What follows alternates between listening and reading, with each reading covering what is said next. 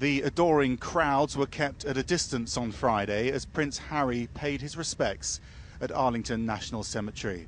As a serving officer in the British Army, he knows that with this uniform comes the risk of being killed in combat.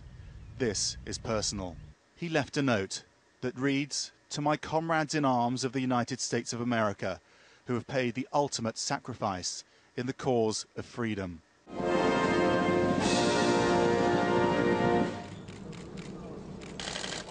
Then a visit to the Tomb of the Unknowns. And also a moment at the grave of President John F. Kennedy. War heroes who escape death often come back wounded, and Harry was keen to visit some of them at the Walter Reed Medical Center.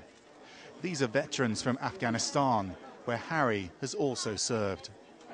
And so Prince Harry's visit to the US Capitol comes to a close.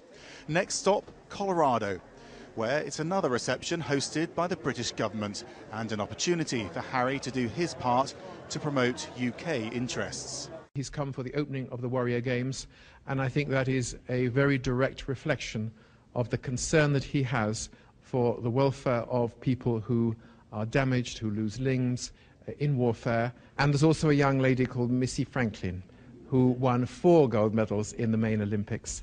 And we're thrilled that she is here because it just so happens that she's chosen to spend her 18th birthday with us and with Prince Harry.